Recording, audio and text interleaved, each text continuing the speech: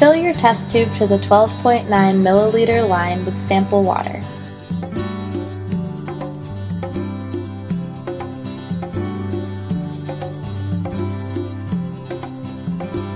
Add 5 drops of hardness reagent number 5 and mix.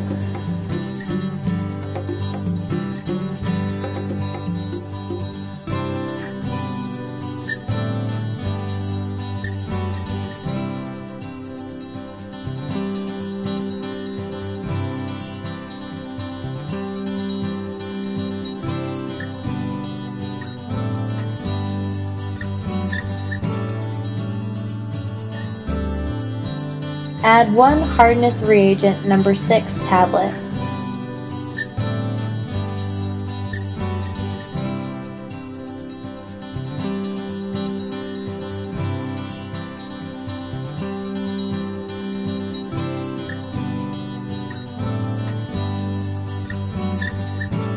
Cap and swirl test tube until tablet dissolves. The solution will turn red if hardness is present. If the solution is blue, there is no hardness present.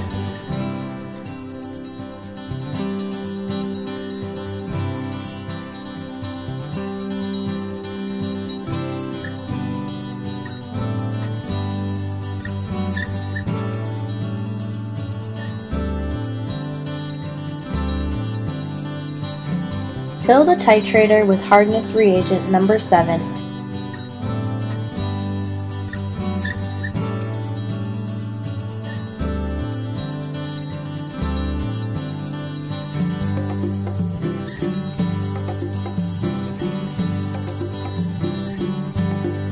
And insert into the center hole of your test tube.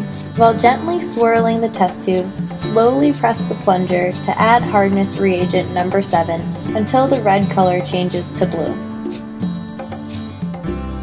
Note that the red color will turn purple before turning blue, and this is a signal that you are approaching the endpoint and should slow down.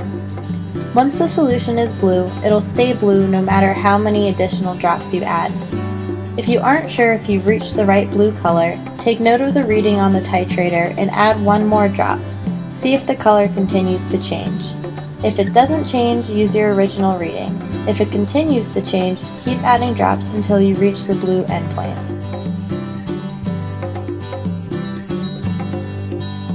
Read your result where the green ring touches the outside of the plunger.